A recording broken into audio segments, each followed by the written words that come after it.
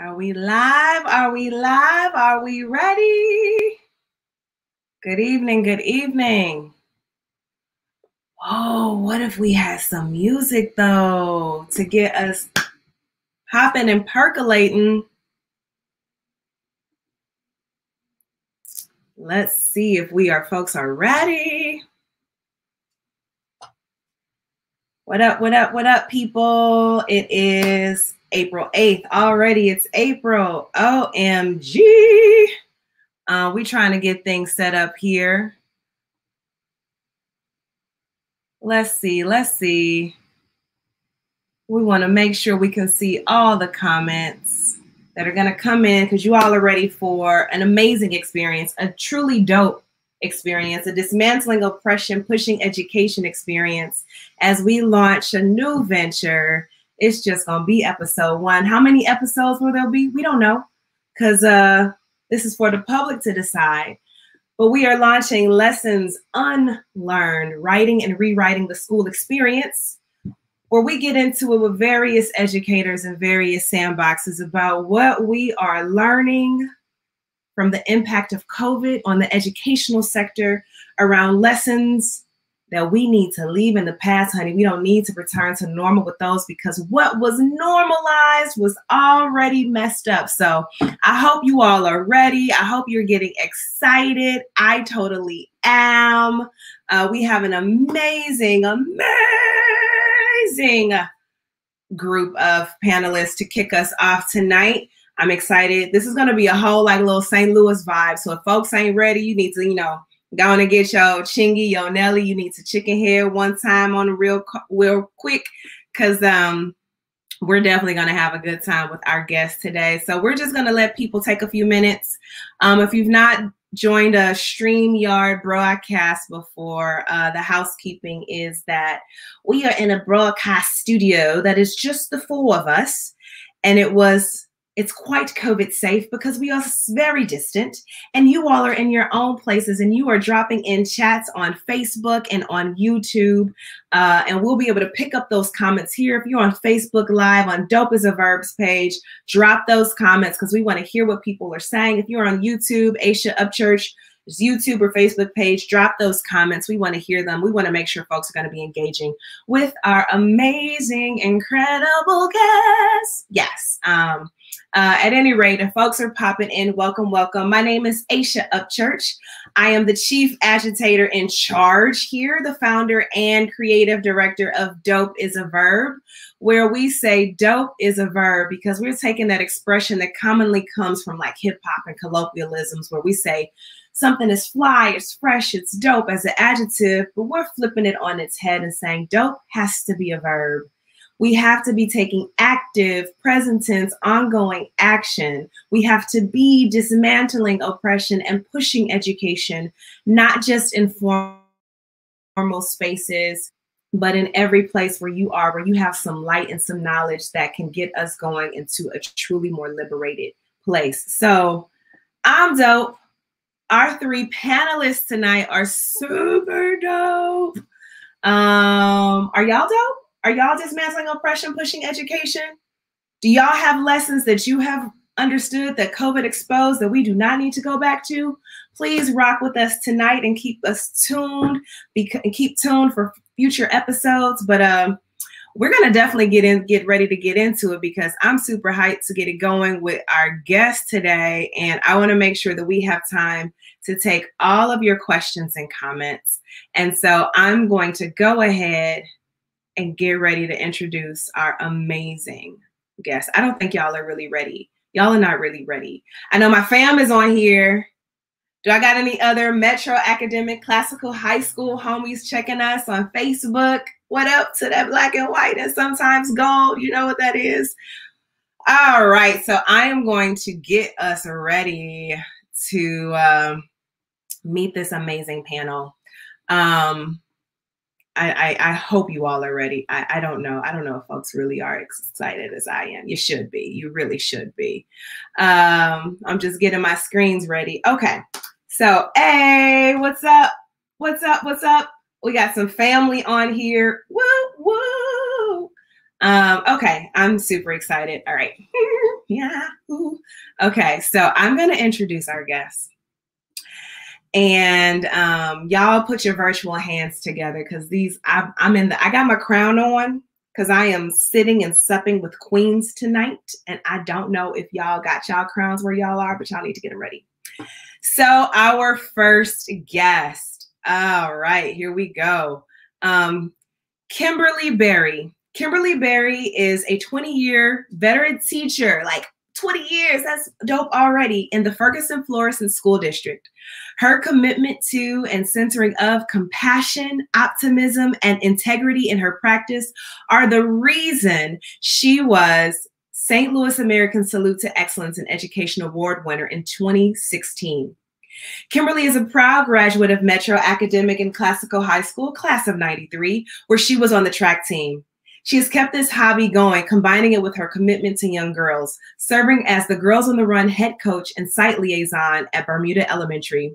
She is a current Girls on the Run board member and Black Girls Run ambassador. In 2016, Berry received the inaugural Energy Award. She earned her BS in Early Childhood Education from the University of Missouri St. Louis and also a Master's of Education from there, where she was also an adjunct from 2008 until 2014. This Black Panther is a champion educator with the little ones, and she is truly running this marathon for equity and community engagement. Kimberly's North Stars, those folks who keep us kind of motivated to keep moving. Her educational North Stars are Mary McLeod Bethune. Ooh, and this one I also share with Kimberly, Marion Wright Edelman. Y'all, put your real hands, put your virtual hands together for Kimberly Berry. Woo! And what's up? We got Kimberly. What's up? What's up? Woo! Okay, so all right. And I'm professional. All right. Our next guest. You won't be seeing double, folks. Born and raised in St. Louis, Missouri, Mrs. Alana Johnson is a 1993 graduate of Metro High School. In 1997, she earned her BS in mathematics from Xavier University in New Orleans and earned her master's degree in secondary education. Mrs. Johnson has taught for over 15 years, mentored young people, tutored, served as class sponsors, and helped to relaunch the Mu Alpha Theta Math Honor Society at her former school. She loved math. I could tell you that. Currently, Mrs. Johnson is a high school math teacher at Grassfield High School in Chesapeake, Virginia, where she continues to inspire the next generation of students to be all they were destined to be. Her educational North Stars are Dr. Camille Jones and Ron Clark. Y'all, put your hands together for Alana Johnson. Well, get it. Also, she has the pleasure of looking like her baby sister. You're welcome. All right. And last but certainly not least, our final panelist.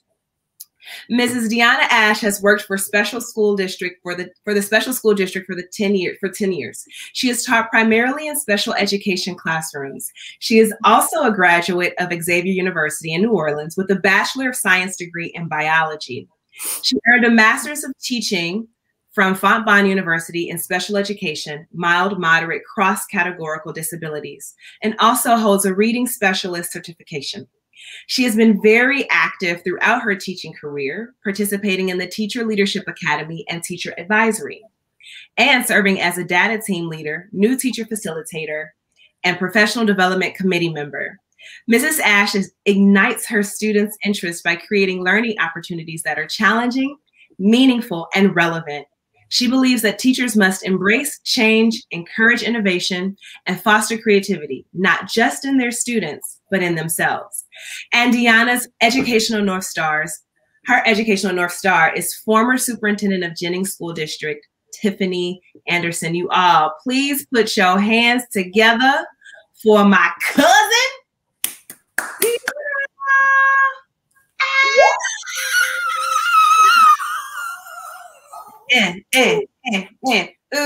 Ooh, can Can your screens handle all of this black girl magic? I don't think so, but we're going to try.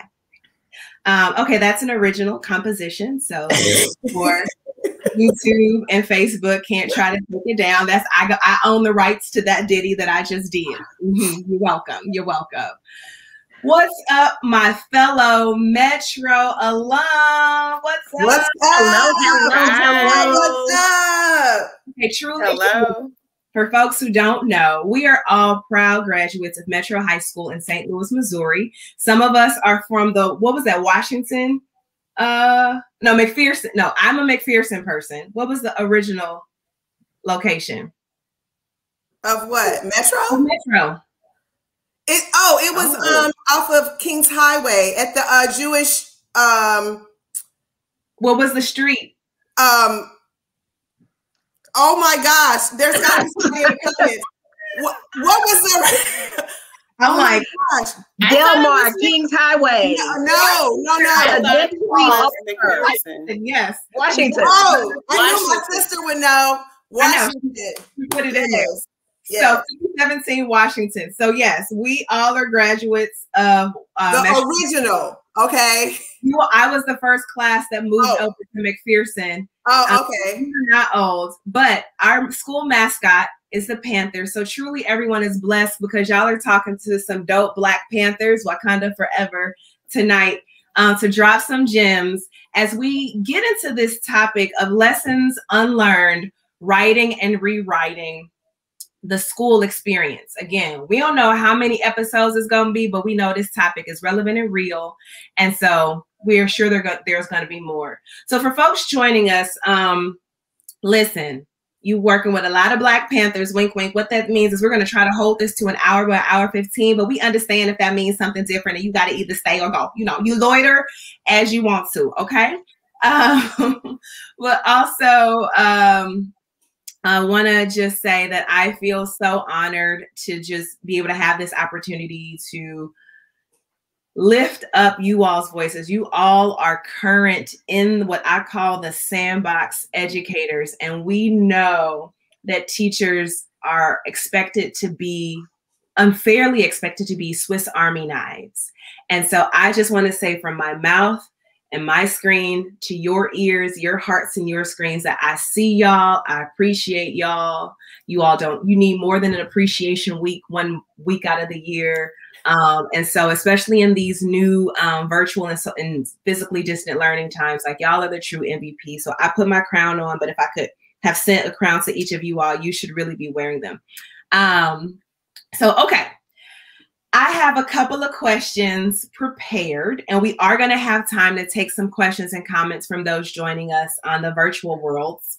But I have some questions for us. But before we get into the thick of it, yes, we know equity, access, community, and family engagement. These are very real, not just words, but these are real experiences and opportunities to tackle.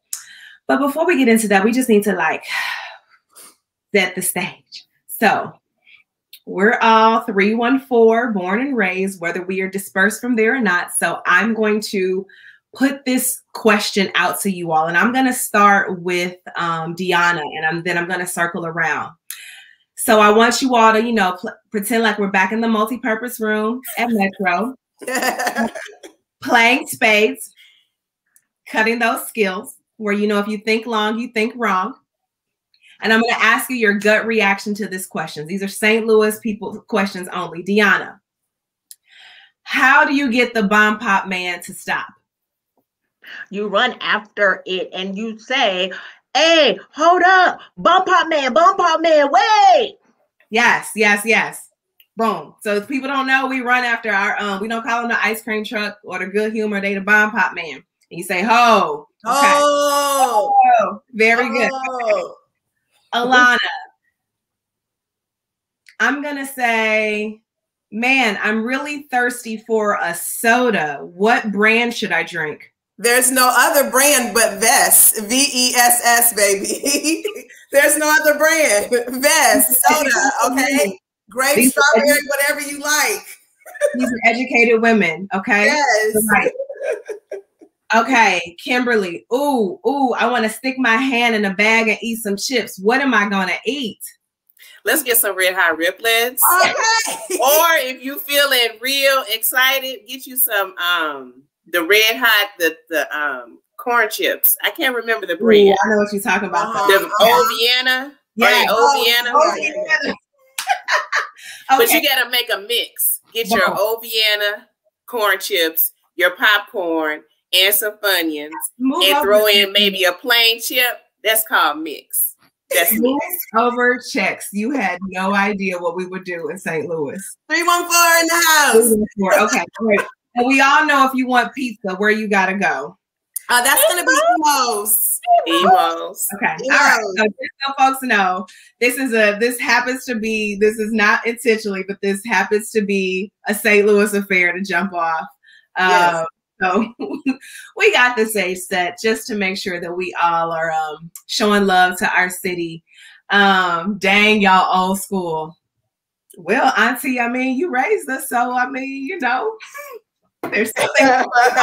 Listen, what do you put in your prickle? A peppermint stick. Peppermint stick. That's it. If that ain't the weirdest, I don't know. Pray for St. Louis, because we've been putting that peppermint stick in a prickle for years. But you know what? We just elected our first African American woman mayor, Tashara Jones. Let's go, St. Louis. Stand up. Let's go. Let's go. So awesome. So awesome. Black women. That was a full dissertation. That was the answer to the question. That is the question. That's the answer. Okay. So, all right. So let's get into it, you all. We can do this like double Dutch style. So when the rope is turning and you feel like you want to jump in, you just go on and answer the question for this one, right? So quickly, would love to hear for you all to share with folks what got you all into teaching. So this don't have to be the whole like biopic version, but like, what's the commercial break version of what got you all into teaching? So for me, it was a very personal experience. My 3 youngest babies all were diagnosed with speech and language disorders. So going through that experience with them, I felt like I needed to become, of course, their advocate. So as we went along that journey, I just became even more empowered to advocate for others with special needs. That's good. For me, it wasn't right away. People ask me this, my students ask me this, and it wasn't right away. Growing up, and I know I have family on here, I wanted to be 2 things at the same time. I wanted to be a lawyer and a cosmetologist. I don't know, but I just wanted to do that. And so I think for me, mine just came, I can't even say, I've always had a passion for learning. I've always had a passion for teaching. 2001 was my first year teaching at an alternative school, which really has been the foundation for me. I just took the job because I kind of was at a crossroads coming out of grad school, having a new baby. I was like, I don't know what I want to do anymore. And so I landed a job at an alternative school, which literally changed, which I can talk a little bit more about, but literally changed how I saw education as my first teaching job at an alternative school. If anybody has ever taught at one or whatever, it is very challenging. So for me, that is where this teaching bug grasped, and 20 years later, it is definitely where I'm supposed to be. Like Alana, I had a very non-traditional journey into education coming out of high school. My major was biology. I was pre-med, but I always wanted to work with children. So it was like, well, you become a pediatrician. No one in my family are educators, and I feel like we really don't recruit, high-performing students to become educators because everyone hears about the downside, right? But was on track, pre-med, got switched off track, which is another discussion, and landed in as my major with education. And it's just developed me as a human. It's been transformative. I can say that I live my passion every day. And so it's had some ups and downs, but I'm just grateful to be able to lend what I can in order for our students to be successful. Beautiful. And I mean, I think that I wonder if this, maybe we'll be able to return to this later, but the recruitment, you know, and while this isn't one of our key topics today, it's certainly in there, this representation and being able to see self. And we know that, as has been the statistic, this isn't an Aysha data point, this is researched there, that the majority of, writ large across the country, though this may not be the experience, right, in St. Louis and Florissant and Jennings, you know, but the predominant kind of racial, ethnic, gender representation of educators in public urban school districts are white women. And so when we know, if you don't see yourself, you can't imagine that that's a possibility, or even that that is something to aspire to. And so I think about how representation might be linked to equity, to access, and even to family and community engagement, which are 3 cornerstones to spend time with on today. So I heard that nugget and I'm taking a note, and I don't know if people got their notebooks or their writing utensils or whatever down, but I'm definitely ready to grab onto some gems. Just a quick little note before we dive into more juicy questions. For those who are on Facebook, if you are on the Dope is a Verb page, we'll be able to see your comments here in StreamYard. We're running into an issue that's above my pay grade, because I ain't got a scope for this, to resolve around comments that are posted to the Aysha Upchurch Facebook page. We can't see those here, but our guests might not be able to see them here. So if you hop over to Dope is a Verb on Facebook, we'll be able to see that. So, all right. So you all are in teaching, whether you thought that would be your original path or not. And at this point, you know, Kimberly, you've been teaching for 20 years. Lonnie, you know, you're the math person. Excuse me, Alana. I didn't mean to put your family nickname out. Sorry. Oh. You've been teaching since 2001. So, you're coming up on this. The big 20 for you is that off and on, because you know I had kids. You know, I don't know. I had some. That's the one you don't get benefits from. Like, right. I had some kids in there, so it hasn't been 20 years straight, but yeah. Well, we're gonna still call it 20. I checked. And Deonnah, you've been teaching for 10. So you all are not new teachers. You're mid-career to established career educators. And so I'm going to ask you all to get into a time machine of yourself. So you have your present 2021 selves and all that you know, but I'm going to ask you to go back to that first, those key years, whether teachers will stay or leave. It's like that first 1 to 3 year window where you're like, I've been hazed, or this is amazing. Or wait a minute, where's this fine print? So I'm going to ask you all to go back to those days. And I want to just hear from you all 2 things. What were the immediate like joys and positive possibilities that you found in those early years? And then I'm going to ask you, in those early years, do you remember what you recall as like some challenges? And I'm not talking about like, ooh, I'm having a hard time staying on schedule, but what are some of the kind of systemic challenges that you remember kind of sniffing out in those early years? Well, as I said, I started off in 2001, I started off at a alternative school here in the area for middle schoolers. I had 10 to 12 students who had been put out of their home middle schools that would come to this school before, you know, they go on to the next step if they couldn't get rehabilitated, if you will, to go back to their middle school.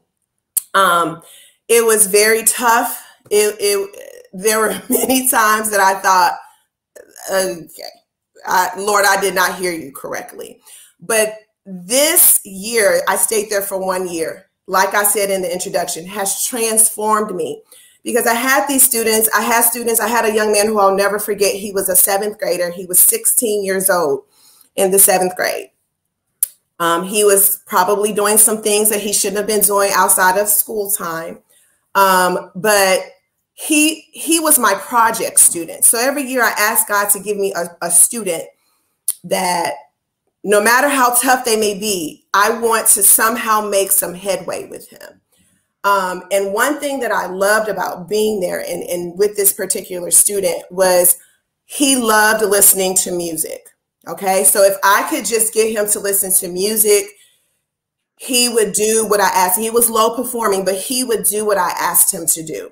I love the smallness of the classes, though I did have some students who were emotionally having some challenges. I love the intimacy of my class. I love that I was able to do more projects because I only had 12 kids. I love that even on the hardest day, those kids helped to form me. And I think I helped to form them because these kids were used to teachers. When you go to an alternative school, it's not peaches and cream whatsoever. So they were used to getting new teachers probably every 6 to 8 weeks because teachers wouldn't stay. So for me, the intimacy of that small classroom is something that I have held dear all through these years. The tough part, which is something that we still struggle with now, and this is probably would need to be another episode because I know we can talk about this and other educators as well, parents as well, the standardized test. So this was at the beginning of No Child Left Behind. This was in 2001. This was at the very beginning of states mandating these standardized tests. Now, mind you, I had these students, some, I mean, they were in 7th grade performing probably at a 2nd, 3rd grade level. Some were high performing, but just emotionally having some challenges. And I'm thinking, how in the world am I supposed to focus on getting these kids to pass a test? I'm just trying to get them to stay awake. I'm just trying. So for me, I think something that has been the most difficult is incorporating what you want to incorporate into lessons, into your teaching philosophy in the midst of trying to teach a test as well. So then I try to play meditation music for the students. I needed to do something because they would come in from PE literally jumping off the desk pretty much.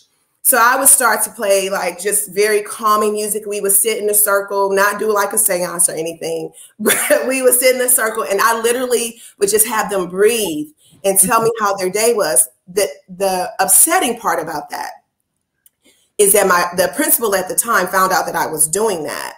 And because I couldn't relate it to an SOL, in Virginia, we have what are called standards of learning, because I couldn't relate that circle time, if you will, to an SOL, I had to stop doing it. Yeah. So that was devastating to me and really began to open my eyes up to how this testing can impact students. And then if you go even a further level down, the student that you are teaching in particular, I had low performing students from different demographics, students who pretty much, some didn't have food to eat. You see what I'm saying? You can go to another level. Like, how are you? So for me, it was great because the intimacy of the class, but then I got introduced to these tests. And I was like, what this is? Wait a minute. What is this? And why am I being told that I can't do something that's working because I can't relate it to, SOL 7.2.1. Yeah. So I think that's something that I still struggle. I'm going to be honest. I still struggle with that. I don't think anybody, and again, we'll get into like lessons revealed in conversation with some of those initial kind of joys and challenges from those early years. But like, I don't think anybody's missing standardized test drama, right? So, but Kimberly or Deonnah, what about you all? Winding the tape to those earlier years. What are those initial joys and even initial like inklings like, there are larger issues at play that you all remember? So for me, I was strategically placed in a building where I was considered the newbie, the baby. All of the teachers in my building were veteran teachers. So the joy, the beauty was there were so many nuggets for me to glean from. The support was there. The mentoring was there. So my early years, those formative years, were really strong, solid years. the aha for me came from the fact of just trying to bridge the textbook knowledge to the real day-to-day stuff. That was the aha. The weighted vest, the social emotional components of de-escalation and all of that real stuff was the smack in the face. Hello, welcome to teaching. But I still have no regrets. Lessons learned. Boom. I love it. I love it. And what about you, Kimberly? The joys, and still a joy as an early childhood educator, is just seeing that light bulb go off with students. And it takes a lot of patience and persistence. But once you see students unlock the code of learning how to read, or, you know, building those foundational math skills, that's what brings me joy. Students wanting to come to school. They're excited. The first day of school, picture day, field trip day, you know, just to experience that has kept me as a kindergarten teacher this long. I feel like the aha moments for me was when I realized school was just not a place where students came to learn. Students was a safe place. School was a place where students ate all of their meals. They were clothed, and they were allowed to be, students are allowed to be themselves. And also school was a place where if they needed help, if there's something wrong at home, they would come to the teacher. So that Swiss Army knife, I like that analogy, because you do find yourself in a role as a counselor, as a social worker, as a nurse, in many different forms. And school doesn't prepare you for that. It's like on the job training. So in my early years, I didn't realize, oh, you know, if a child doesn't get to school on time for breakfast, that may have been the last meal they ate since they left school, you know, 6 or 7 hours ago, right? So let me make sure I have some extra food in my classroom for these children to eat, for my students to eat, so that they can learn. So I think that continues to be something that weighs on my heart, realizing that school is much more than just a place of academia. That is so beautifully put. And I'm taking note, right? I'm a note taker. I've learned that my ability to recall and hold, it has diminished with time. We'll just put it. Yes. Totally there with you. Yes. So I'm like writing, but now my handwriting is like, what is that? Because handwriting, right?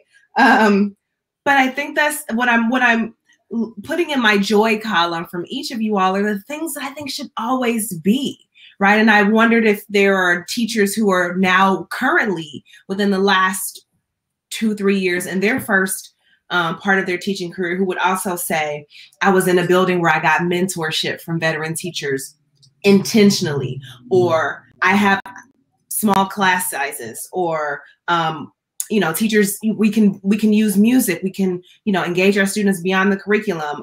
I like to support those light bulb moments from what I call, Kimberly, ankle biters. Because let's be honest, they're closer to their ankles, to my ankles than my ears.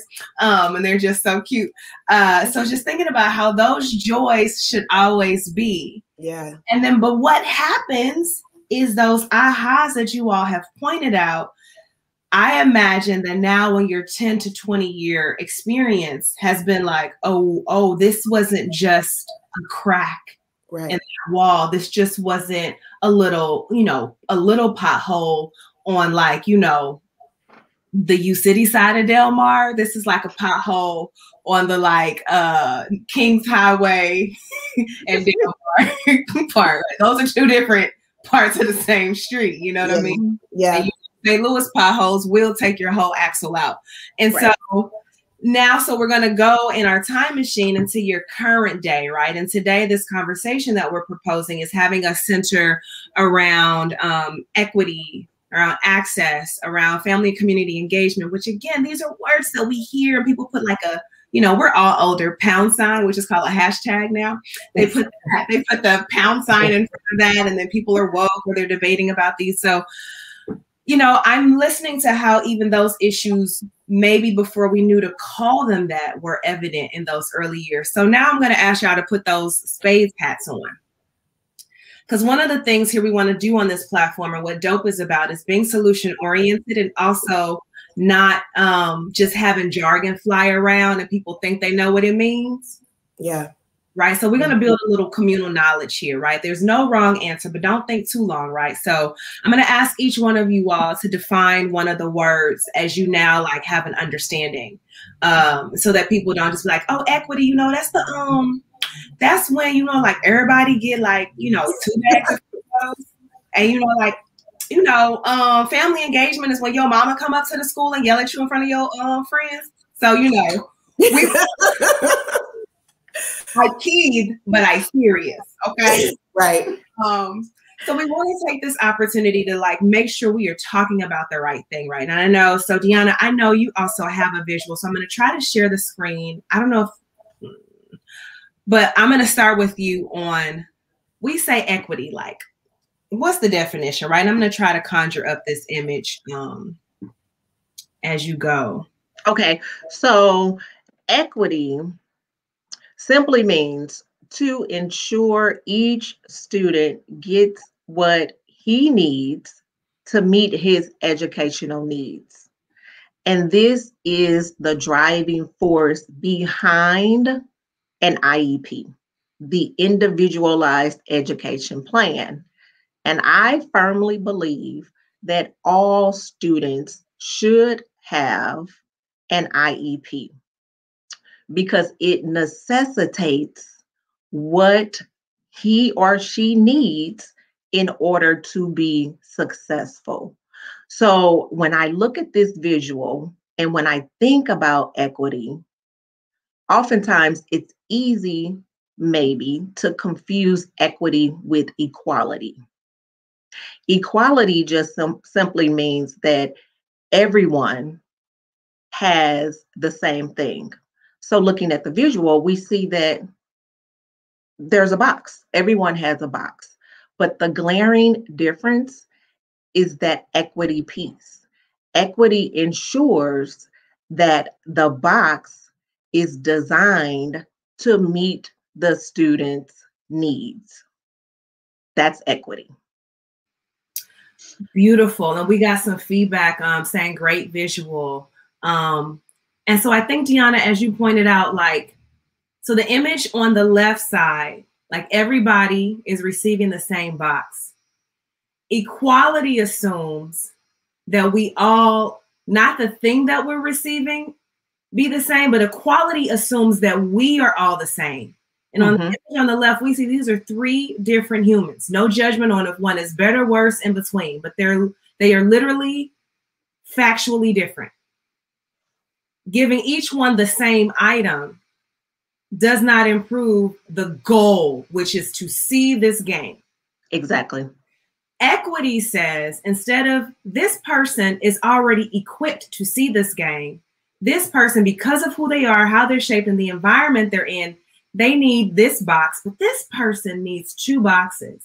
And it doesn't harm this person that this person got 2 boxes. So this is a really powerful visual, and I thank you for giving us that definition and this image. Yes. I really do believe a lot of people are throwing those words around as synonyms. And yes. Like, but equity means you're taking something from me. Yo, homie, you ain't even never need no box. Yes. That point right there. Right. That's it. Yes. So, of course to you. You still gonna enjoy the game. Yes. Like, my friend Aysha goes, So, okay. Deonnah, I think I know we want to get some more 2 cents on equity. Yeah, I think, and I can see some people even in the comments, your breakdown of equity and equality with the visual was fabulous. And like Aysha, you're saying, people are saying equality, equity, equality, equity. you know, the mathematician in me, the equal sign cannot go between equality and equity. It can't. You got to do the equal sign with the slash through it. Okay. So I'm just saying, because that's how my mind works. And I think until we as a community, which we're going to get to, I know Kim's going to talk about that, but until we as a society stop putting the equal sign between the two words, we're stuck at this position, kind of like you said, Aysha. Some people don't even need the box. They don't even need the box. That doesn't mean that because somebody is getting 2 boxes to see the game that they're somehow above you. No, we're all trying to see the same game. Exactly. You know what I'm saying? All 3 of those people, they want to see the game. And it's not equitable, because that's the other. It's not equitable for the young person in the purple whatsoever. Mm-hmm. So I think as we begin to think about solutions, because that's something that we all talked about, we can all sit here and complain and complain and complain. It's now time to figure out, how do we make this solution oriented? How do we, in the classroom and in our communities, get the boxes for our students? How do we do that? So Deonnah, I just want to, that was right on. And with this visual, that's right on. And to extend the conversation to, so the effect that COVID has had with equity and equality, right? So if we look at the ballpark, that's the education. That's receiving ELA, math, science, social studies instruction, right? And we see the boxes. So when school shut down, if we look at the left graphic, well, let's just give everybody a device, a Chromebook or a tablet or something like that. Everyone gets the same thing. But then we realized, oh, well, some families need a hotspot. Some families need a safe space to be in order for their students to log in every day. So that's where we start adding the boxes to make sure that all of our students have access to this education, right? That's free for all, no matter where you are, who you are. That's right. You know, it's going to look a little bit different. And I think that is what has really exposed, is that things may be equal, but they're not equitable. Yes. So that was a great conversation. Yeah. And to add to that, I think the holistic school system has now had to look at the lens of equity with a laser thin focus, because we realized and we recognize that we're off. We've been off, right? Yeah. But now it's glaring, because we recognize and acknowledge that there are barriers present. Yeah. And the barriers are, let's call it what it is: being resistant to change, being unaware of the need to adapt, amen, not acknowledging the systemic oppression. And then, you know, some even benefit from a sense of privilege or entitlement, as the image depicts. I like that visual, Aysha. Yeah, so as Kimberly was talking, right? So, and I do apologize for folks if this seems fuzzy. I was doing a quick search on the interwebs, you know, that teacher, you know, Google, PhD, Dr. Google. And so the beautiful thing, right, is so we went through the equality and the equity, right? And so we're talking about access, and I think some people sometimes also throw access in as a synonym. And these are not just words that live. These are practices. These are experiences that are enacted upon and held in people's bodies, real humans. Access is not a synonym, but it's like a cousin, right? You know, like how me, Deonnah, we cousins, right? We not twins. We're not siblings. But access comes in because, like, this third image from the left says reality, where now homie in the yellow pants apparently has a lot of access to these boxes, whatever the box symbolize. Homie in the middle has much less access, but has some. Yes. To the far right in the purple has absolutely none. And in fact, it's lower. Prevented from even getting to the base level. So sometimes something is needed. And so this is the reality, right? And what we're going to try to talk about now is like in the light of COVID ed, as I like to call it. And we're talking about community and family engagement around access to technology. As students were sent home and told to like, and families were like, what? We homeschooling now? What that revealed about the nature of equity, what that revealed around the nature of who has so much access and why. Why were some school districts sent home with Chromebooks without second thought, and others it was like a fight, you know? Why is engaging families and communities seem so embedded into the ethos of the school system versus in other communities, we are like the homie in the purple on the third picture. That's right. And so as we even ask about solutions, we're going to ask everybody to put I like to hold these close to me, right? I'm going to invite my panelists to put on your rose colored glasses around how can we be radically solution oriented, even in a time of this, where we have an opportunity not to return to this Wahala mess over here, but to imagine what if there weren't any barriers, period. Yeah. Because this fence is a barrier. Why is the fence there? What does the fence represent in terms of education now? So, you know, I love a visual.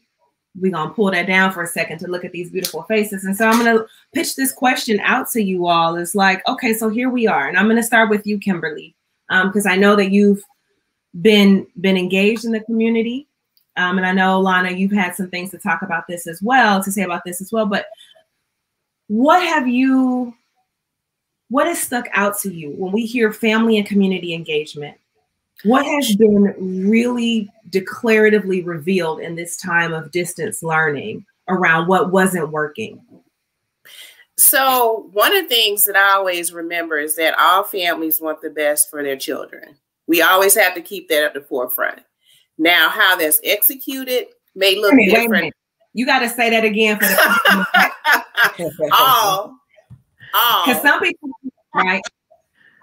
Some people think that only suburban families care about what's happening with their kids. So could you just say that again, Reverend Barry, again one more time? All families want the best for their children. How it's executed just may look different. Amen. Based upon the needs of that family. So if you are in a family that lives in the suburbs and all of your basic needs are met. When I say basic needs, I'm talking about food, shelter, love, safety, right? Clothes. Then education can be top tier as far as your involvement coming up to the school, or even before your child enters school, having some type of school readiness, preschool, parents as teachers, things like that. So when you are living in poverty, your first focus is those basic needs. So education or going to school or being at school may not be top tier. It doesn't mean it's not important. That's right. It's not top tier. Mm-hmm. So what we have to do with families where education is important, but there are some needs that need to be met, we need to empower families and show them and bring resources to families to help them with housing, with good, decent paying jobs, with childcare, with access to health care, things like that. Because back in the day, you know, the schoolhouse and the church house, that's where the resources were. But then we moved away from that, right? And we left a community of people still in need.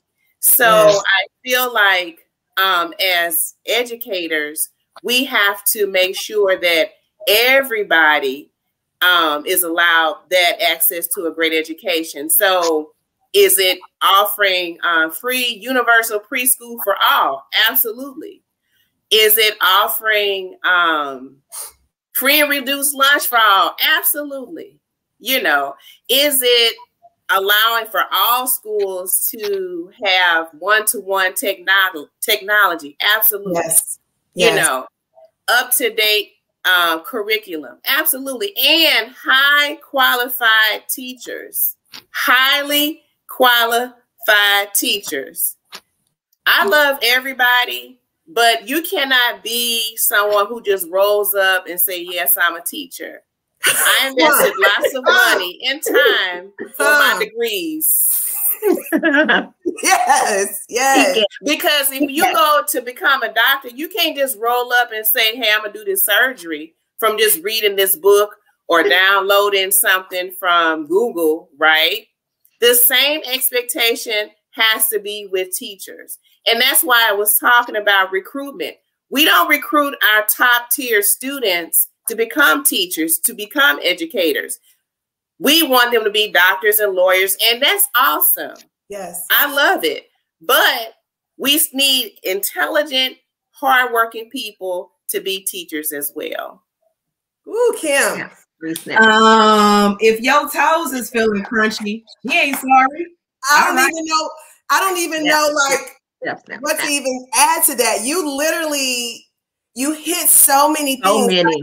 We were going to talk about access to technology as well, which I think you kind of put all that inside of what you just said. Yes. And it goes back to, it's so interconnected, because it goes back to the first thing about equity and equality, right? Some people need some boxes out here. They need some boxes. And I think somebody might say the box might look like a hotspot. The box might look like free and reduced lunch. The box might look like fill in the blank. We need some boxes, and we need the people whose grades are way higher than ours. You know, we need those people to understand and come out of those offices and come back into the community and understand what we are saying. We're not saying, you know, take away. Nobody's saying take away. We're saying give everybody the access so that they can be, like you were saying, who they were destined to be. I don't know any parent who's just like, nah, I don't want my child to succeed. And nah, dog, nope. I don't know any of those. Do we have some parents? We talked about this too. Do we have some parents who need to be empowered? Yes. Absolutely. Do we have some parents who need some things in the community to help them help their children? Yes. We are not Swiss Army knives. Aysha, that analogy, I tell you what, that's going to stick with me for a long time. We are not Swiss Army knives. We've been doing that, but we weren't built to do that. So it is so imperative now that we get in contact with and we empower our parents to talk to the school board, to empower our parents to be involved in the community, to empower our parents to know, yes, you're not going to know everything in geometry. You don't know everything with English. You don't know everything with science, fill in the blank. But there is a system here for you, whether you make $20,000 a year or $200,000 a year. There is a system that is here to help every child succeed, and that fence will come down. I mean, the access to technology, as Kim was saying, you can give somebody a hotspot. Do they know how to work the hotspot? Hotspot, that's it. That's it. You can send teachers home to be on Zoom, but do they know what that means? No. I mean, like you can the access, you know, even if you outfit everybody with what they need, the access has to come with education. The access has to come with empowerment. The access, Deonnah, you said something, we were talking when it was just the four of us: empower, engage, enlightenment, and engagement. Those are the 3 E's. The 3 E's. That can't be just the teachers doing that. No. That has to be the community, the parents, the community. I looked up the definition, which we all know the definition, but I looked up the Merriam-Webster definition of community: a unified body of individuals, the people with common interests living in a particular area, a group of people with common characteristics. We are a community of people, whether we're Black, white, fill in the blank. We are a community of people who have a common goal to see our students, our children succeed to their highest capability. And every child cannot do that until we equip them with the boxes. And I hope that as we keep doing this, that people would go into their communities and begin to make waves. Right. And the waves are going to become bigger waves. And then we're going to start to see small little things begin to happen. Yeah. So Deonnah, I want to before we open up for questions, I'm gonna put this little you know, I went to a ivory tower and I work at one, and there's this fancy word called problematize, to kind of intentionally make problematic a traditional understanding of something, so maybe we can see what we've been missing. So Deonnah, I'm going to put this out to everybody, but I'm interested in you answering, because I know offline you shared with us around some of the great things that you've been experiencing in your current place, which are coming from bold leadership. So we'll hear the words empower parents, empower community, get and give, and teachers should pay more. And I'm going to say, I believe all of that. And here's how I'm going to problematize it, right? I can't empower you no more than I can push this building with my bare hands. That's it.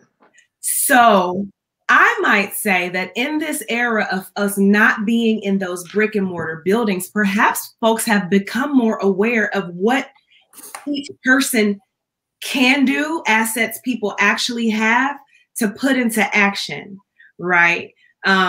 Because you can try to inspire me, but it doesn't translate into empowered action until I try to do something. And you're in a place where leadership is doing things. So as we see pathways to get rid of the fence and what the fence symbolizes, and some people's fences look different than other school districts, but I wonder, Deonnah, if you can share with us what you've experienced as like active solution-oriented things that are happening to leave behind that problematic old. Sure. Yeah. And it's not just saying, let's empower, but what does it look like in action? Yeah. So how do we dismantle these culturally destructive practices? Like, how do we dismantle That's this? Ash. Come on. How do we knock it down, right? As educators, as school systems, we have to be real transparent. And we have to admit that we have a bias. We can't create a more equitable space until we reflect on where we are. Secondly, we need to reduce or just eliminate race and gender barriers to learning, right? Diversify that curriculum.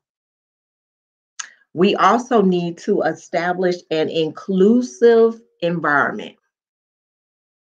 Establish an inclusive environment, and then be dynamic with equitable engagement. So what we're doing in my space at my school, we are working on equity action plans. So we have all designated that key focus area to increase racial equity.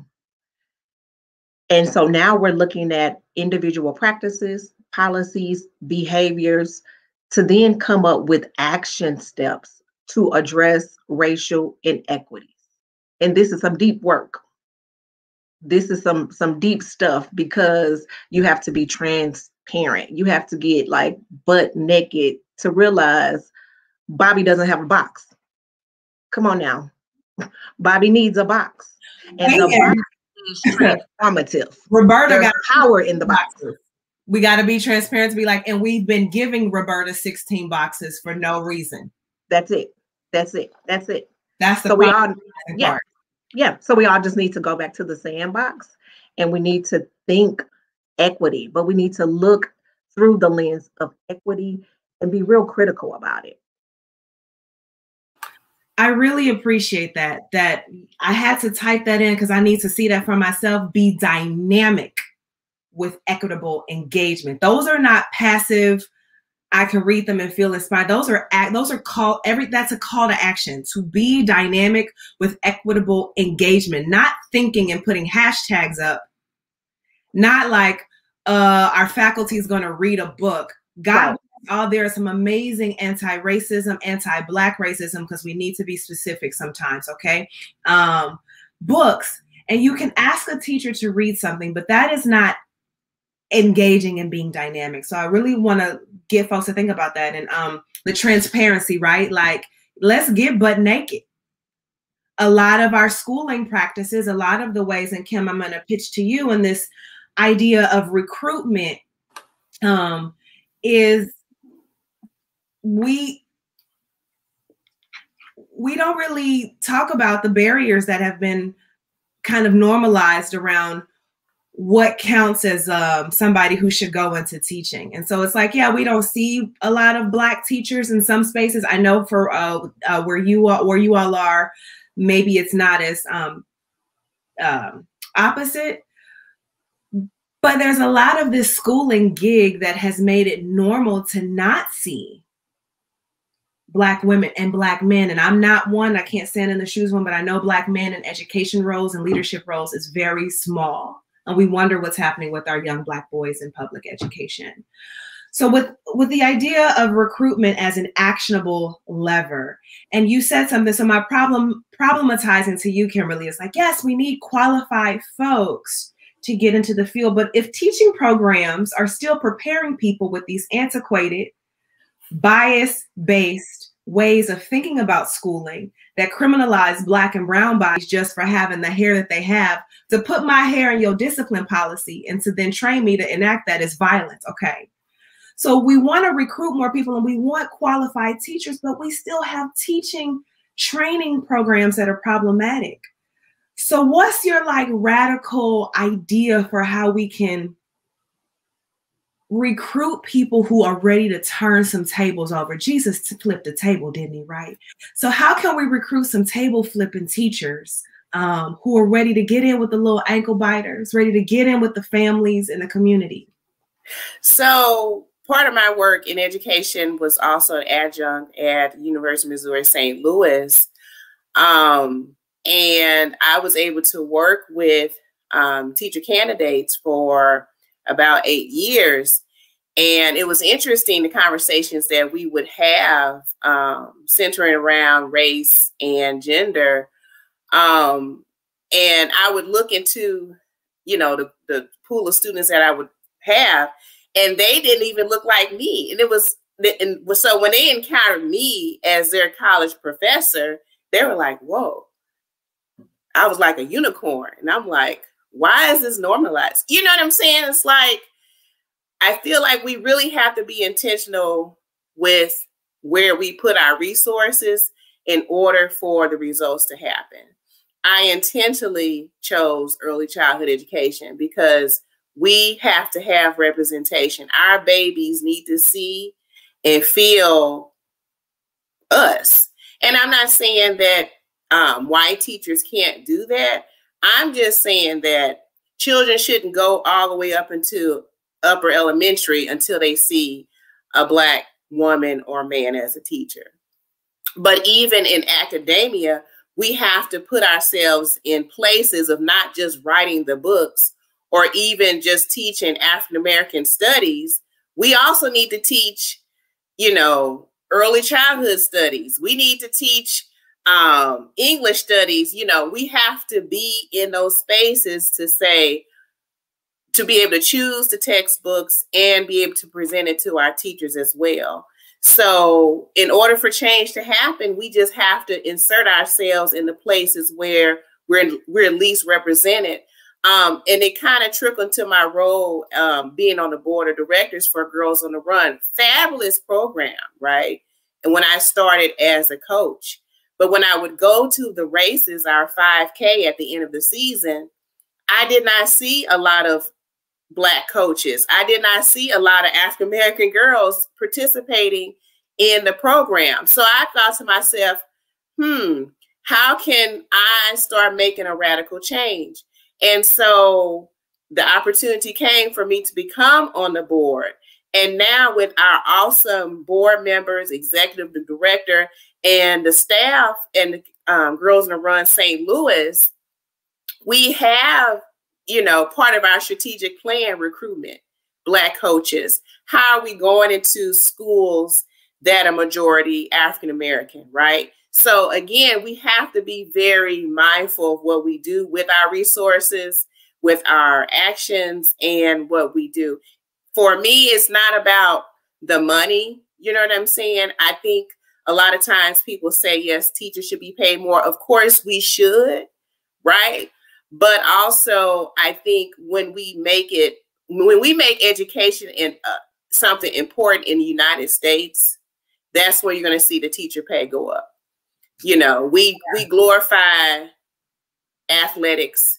We glorify entertainment. Mm-hmm. We glorify all this other stuff. But education is really not an important thing, right? Let's just be honest.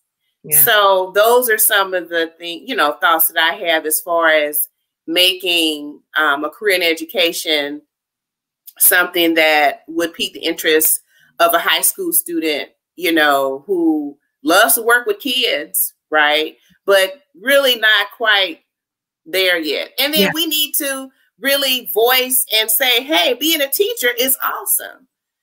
You know what I'm saying? Instead of, oh, I'm a teacher.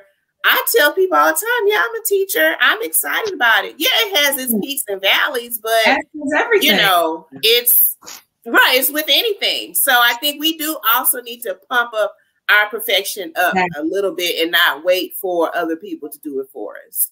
Yes, absolutely. I love that. Like, so true.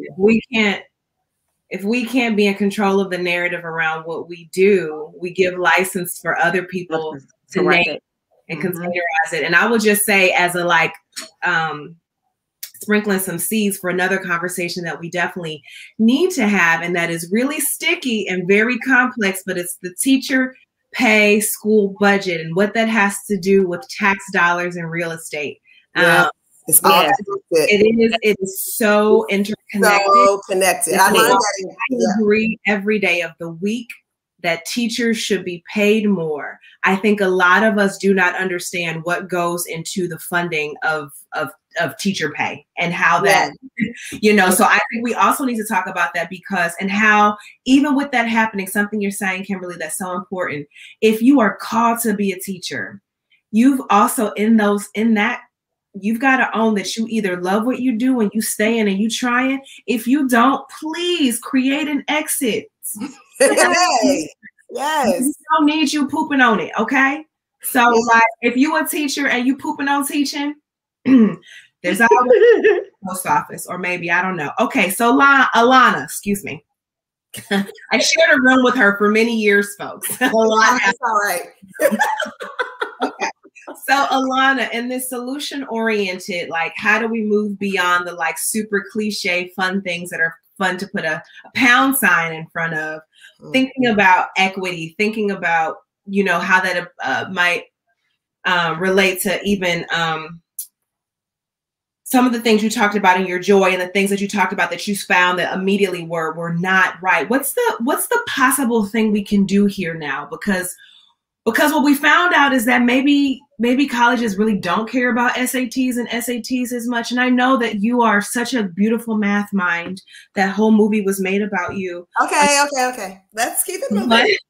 And I know that you've done tutoring, right? And so this is where it's like, you've done tutoring to help students with these standardized tests. But here we are in an era where colleges are now going, well, we've got to kind of suspend the standardized testing thing because of this global health pandemic. So if that is a possible lever to pull on where we can get to a better normal, what is a solution-oriented thing that you were thinking of or even visioning around how we make curriculum, be it math or otherwise, really pertinent to our students and not build it upon teaching to the test? Because we are years beyond, No Child Left Behind, but we are still swimming in the sticky residue and the other manifestations of that have come out. So what's the solution around I want to keep it real. I want it to be transformative in the classroom with my students. If that's the space where you can be a change maker, what is it that you're thinking this is an opportunity for you to do around standardized testing? Oh boy.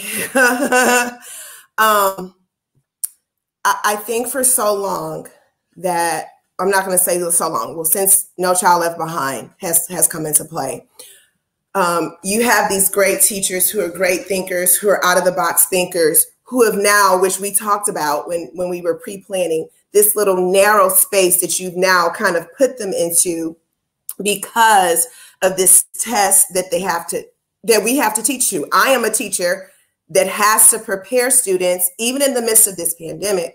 I have to prepare students to take this test on June the 4th.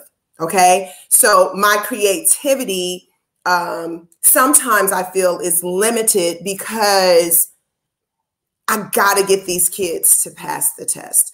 So a lot of the curriculum change, I guess, I don't want to say unfortunately, it's really going to depend on, again, those people who have the pay grade that's way higher than ours to come down out of those offices and talk to us to get some plans to move away from what we're doing. So I can think of all of these great things to do in my classroom. But if it is not SOL based, if I cannot relate it to this standardized test, then I am then stifled in a sense. And it has been kind of sad to see some of the teachers, even pre-COVID, their creativity has been stifled. So this is kind of a tough one because I think that it's going to depend on the powers that be saying no more. I mean, really, no more. Because then when that is taken off of teachers, they can then say, oh, well, I can do that now. I can, take my children on a field trip and show them how the distance formula works. I can take them to the football field and explain to them the Pythagorean theorem.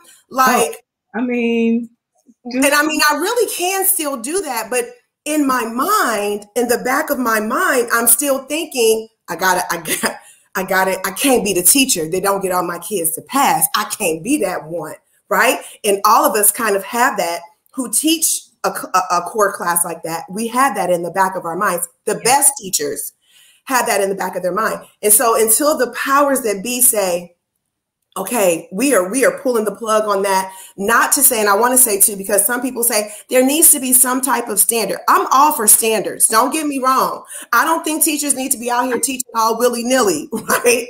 I think that there needs to be some standards. And what is your objective? But do I have to teach side, angle, side, angle, side, angle, side, side, side, hypotenuse, leg? I haven't needed.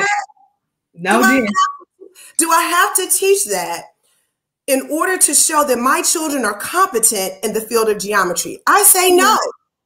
I say no. So while I have all these great ideas, and I'm sure there's some other educators on here who have great ideas, we are still, unfortunately, and I'm not being negative, it's just the truth, bound by a test. And so though I do believe in the next couple years that the test will slowly go away, what you then will have to do is re-educate your teachers. So they will, I don't want to say re-educate them, give them the green light to say it is okay to be you, because a lot of them have been down to this. So I think the curriculum changing and being more equitable is going to be those people who make the curriculums to involve us who teach the curriculum to have some input.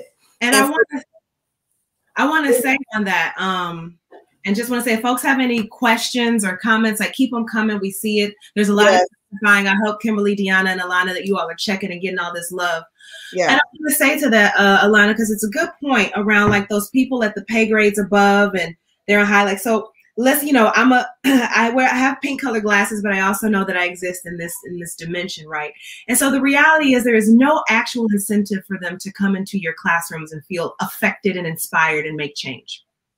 The actual policy makers are you all. It's everybody in the sandbox. It's the teachers in the classroom. It's the radical administrators like Deonnah that you're working with. that are never going to be sent from some pod in utopia to, it's going to be like, I forget who I want to attribute this, but what kind of trouble are you willing to make, right? Mm-hmm. And that doesn't mean you're going to stage a protest with your students and walk out and burn bras and have a die-in. Maybe. But it also could be, Alana, something that I want to give you credit for very publicly, is saying, you know what?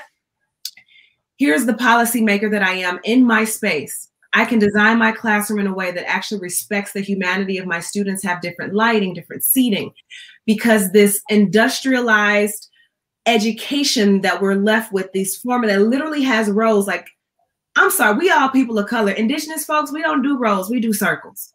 We are people of the cipher. We are people who gather, who lean in, who rock, who sway when we hug. We are not your third, your man forward only. Also, that's not good for our students who have very high abilities to attend to multiple things. They need multiple stimuli. So you, teacher of the year, is not going to happen if you're steady, right? So all that to say that, Alana, you are doing things. And I want to make sure that people hear that they can be, there are things that you can do. So the radical change might not look like, and in 9 months, we changed all the curriculum to be completely anti-racist and to be completely culturally relevant. But you designed your classroom in a way where your students felt heard, held, and seen. Yeah, yeah, that's very true. I want to remind people that the territory of your classroom can be a radically transformative space. You modeled for students, and the feedback that you get, not from an SOL, which is simply SOL, simply out of luck, but the feedback that you get from your students and your parents immediately around how they feel heard and seen and are learning, and that's haphazard, that is data. Yes. And you continue to be that type of radical change maker. You don't know, someone else is going to feel it and go, you know, I've had students I've shared about your classroom. They're like, you know what? I could change the layout of my classroom. It's that simple. Yeah. Right. Or like to prep for the test. Maybe I see this curriculum over here, but I know my students need to listen to music to let them get it. So I, you know, there are confines, right? We're not in unicorn land, right? You know, and Black women stay being like the lead troublemakers and everything. But there is something that everybody, regardless of your race, regardless of your gender, regardless of your ethnicity, your ability, your class, your station, you do have the territory of some space to do something, right? And Kimberly, also, when we were planning for this, to talk about community engagement, like also folks, you know, there is nothing that is apolitical. And I don't know, somebody can correct me and help me out if it was Audre Lorde or Bell Hooks, but like nothing is apolitical. Nothing is apolitical. The teaching is not apolitical, right? People are always making policies. So therefore, something we're doing, somebody wants to say is right or wrong, and we'll make it a law, right? So in that, you all are policymakers. It might take the people a few pay grades ahead of you a bit to get that, but you're policymakers. There are politics that are happening all around us around what matters and what doesn't, but you all are evident, right? And how you're getting, you know, Kimberly, you're getting people to sign petitions. Like we know, it takes people to affect laws. Our system is flawed. I don't know what that feedback is, but our system is flawed. But we do have some checks and balances so that lawmakers can't just willy-nilly do anything anytime they want, right?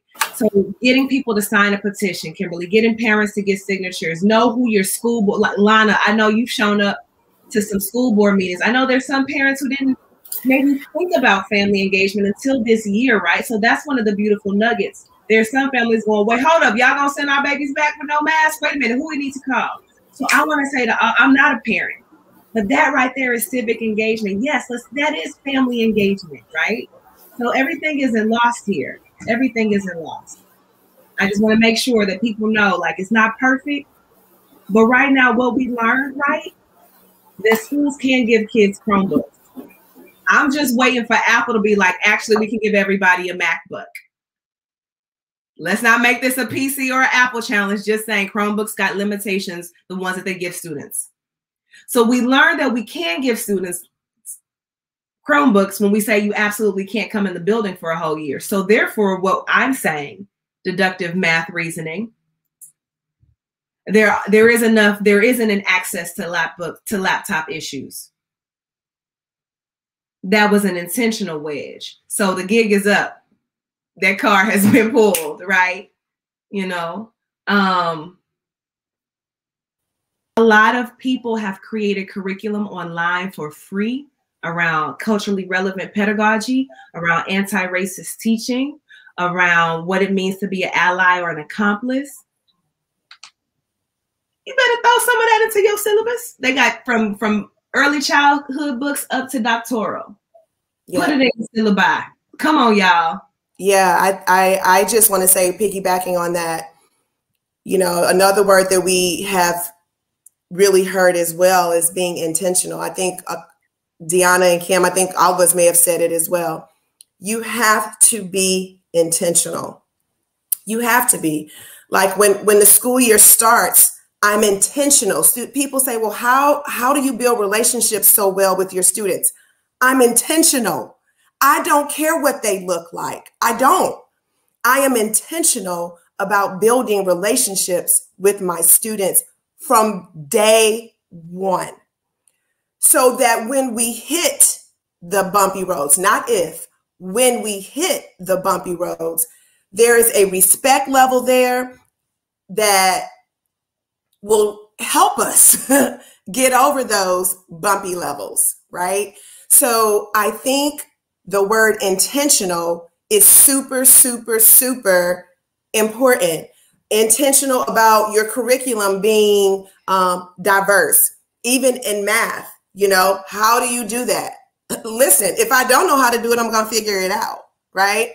Even if it's just putting up a Black mathematician, even if it's just talking about different things of that sort, I can at least do that. So whether you teach math, science, English, history, fill in the blank, your electives, it doesn't matter. When you go to think about your lessons, you have to be intentional. School districts have to be intentional. Everyone has to be intentional. Yeah, because all of this that we're in right now, listen, I'm not about to be here on no conspiracy theory or anything like that, but there is nothing that is random when we talking about systems.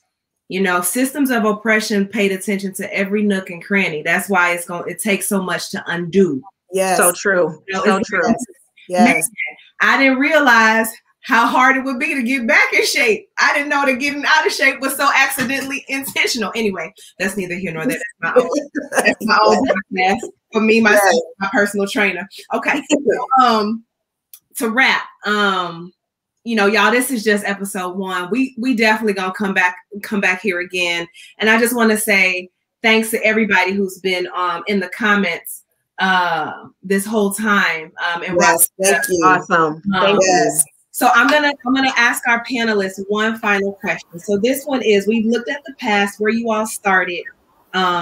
We've looked at the now, what's been exposed, and what you all are thinking are action levers moving forward. So now we're gonna go to a little bit to utopia. We've been in Zoomtopia, so maybe utopia is just one mouse click away. We don't know. So imagine it, ladies. Oprah, Bill and Melinda Gates, Elon Musk, Jeff Bezos, and Jay-Z put all of their monies together and said, money ain't an option. You have to create one thing. What's your one thing that you're going to create? Money's not an option. The one thing that you're going to create, or the one thing you're going to enact to help move education forward to a truly liberated experience. What's that one thing? So don't talk about, oh, you know, if I have money, you can make as many books. You can build a new city. What's the one thing y'all gonna do? I would say uplift the communities, because we can't have a standalone school with all this bright technology and, you know, razzle dazzle within the community around it is crumbling. So I would say invest the money in the community, you know, take away the liquor stores and the convenience stores that's selling shots of codeine to children. Let's move those out the way. Let's create some green spaces. Let's create some green spaces, some safe places for children to play outside, right?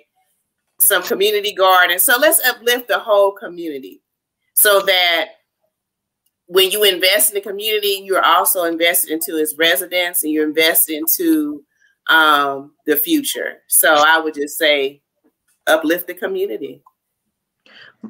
Mine would be twofold. So creating literacy centers, literacy hubs, and also social emotional wells, because we need it. The society needs it with mental illness, mental attacks. And I see it every year, younger, third grade, second grade. And it's like, what's going on? But I do believe when the village is whole, the children are whole. You hear me? When the village is broken, the children are broken. Yeah. I don't even know. I tapped out. I don't. This has just been beautiful. I don't really know what to add because literally I was going to say, Deonnah, the literacy hubs or whatever you said, girl. I don't even know what to say because I think I've always envisioned kind of what Kim was saying. If money wasn't an object, people may say, "Oh, we'll pay the teachers." Well, okay, yes. I kind of vision what Kim said in creating some community togetherness. I don't know how else to put that. I've always envisioned wanting to build a community center that would encompass, obviously, the after school activities. It would be open. If I could keep it open 24 hours, I would. But it would encompass, Deonnah, what you're saying. So there would be tutoring there. There would be social, emotional help there, not only for students, but if some teachers needed to come in, that we could have something available to them as well. That we would have the recreational piece as well. So, your kind of your why feel, but it also would be very educational. Students could come there to prepare for the SAT and ACT. And we know that those may be doing whatever, but help them prepare. They want to take the ASVAB. They want to take the GED. We got some, what do you call, I can't even think, training classes for students who may not go to four-year institutions. I have envisioned like this 24-hour center that encompasses what you said, Kim, and that encompasses what you said, Deonnah, because I believe if the community is built up, it's the carryover, the spill, it's going to spill over into our places of education. One last thing, I think we all said this as well. I think one thing that COVID has shown is that education cannot be thought to just happen inside of a brick building. Come on, say that. We have to dismantle this thought that my child can't learn because they're not sitting in rows in front of a teacher. We have to dismantle that. And I hope that we begin after COVID to understand that education is ongoing. I, yes, am your geometry teacher. I am tasked with teaching you geometry, but that does not mean you have to wait for Miss Johnson to learn. You don't. That is my specialty. Don't get me wrong. Kim's early education, Deonnah has special education. We are specialized. That does not mean my kid ain't learning because they're not in school. Let's scratch that. And let's rethink how learning can happen. That's why the community is so important. Yes. Right? Because God forbid, if the school shuts down again for some other reason, we can't be saying, "Oh, my kid not in school, so it's the teacher fault." No, we got to get out of that mindset. It's not. It's a community effort. When the village is broken, the school is going to feel it. When the village is strong, the school is going to feel it. So as we close out, I just want people who are listening, we need to change our mindset as to what the expectation is of education as far as teachers. Like, we are going to give 1,000%. Man. But we have to realize we're not Swiss Army knives. No, man. No. Some of the teachers are burnt out from being Swiss Army knives. It's now time for everybody to take up their backpack and get in where you fit in to make this educational experience the best that we can possibly make it. Otherwise, we're going to look up. We're not going to have any more great teachers because our knives are done. Yeah. So done. Saying we need more finances and funding, but let's start to work with what we have and change our mentality of how learning happens. My student, Miss Johnson, I don't know how to do that. Oh, okay. Guess what you got? Google.com. Okay. Google ain't never lied. So you can this whole notion that they can't learn. Like, I can get a PhD online. And let's just keep it real here. It is not accidental that the vision that all of y'all went to had to do with community. And it's not accidental that what you all have said actually already exists. Let me show you how. Raise your hand if you've seen a 24-hour CVS or Walgreens. Raise your hand if you've seen a 24-hour Walmart. Raise your hand if you've seen a 24-hour fitness, a 24-hour laundromat, a 24-hour food place. We have 24-hour places that serve and things that are tied to consumer transactions. So we actually know how to do this. Holistic systems. Holistic systems. We know how to do this already.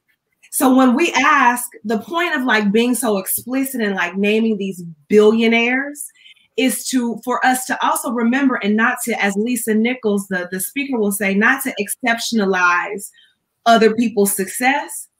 Because just because Oprah has $1 billion doesn't mean that the ability to create a 24-hour something is not within each of us and those that are gathered. That is old original technology. That's old original currency of creativity, and then not just having the thought, but again, activating it, right?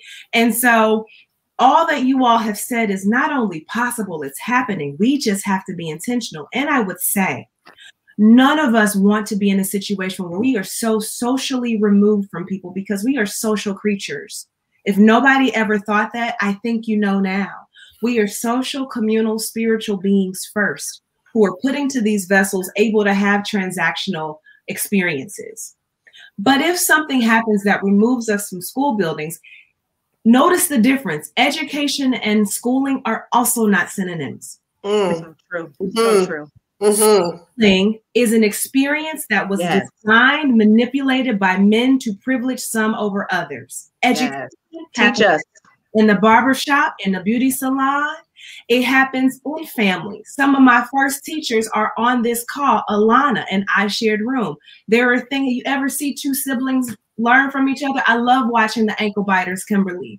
A 5-year-old teach a 3-year-old something is the most pure form of education. What we've done is created this enterprise called schooling to strip people away from their original divine selves and make them think that they don't know how to research. Students, teenagers are brilliant researchers. Yes, they are. Yes, they are. Ask them what's trending. They'll give you a whole 3-hour feed. That's research.